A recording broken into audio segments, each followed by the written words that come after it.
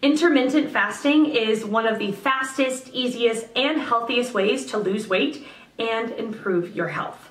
Forget the complex fad diets and click the link below for our fasting system to see results yourself. But for now, today's video.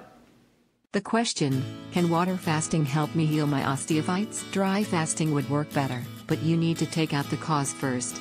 Is it inflammatory? Traumatic? If it appeared from no source of physical damage, it might be inflammatory.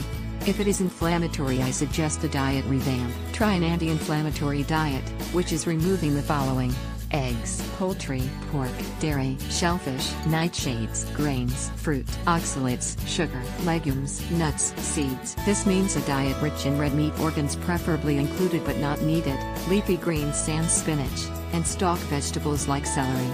Focus on the meat, it has your nutrients more than the vegetables do. Now, if the problem is from trauma, diet change might not help, but you can dry fast and up your meat plus vitamin D intake, and lower your anti-nutrient intake.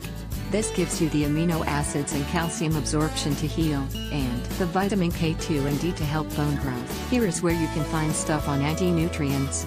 10 anti-nutrients to get out of your diet immediately, Dr. Axe. Now, if you want my personal advice, look up Sean Baker's Meatless Mini Experiment and Wilhelmer Stephenson's The Fat of the Land. I assure you it is perfectly healthy. For more answers, or a full guideline on fasting, check out the links in the description below.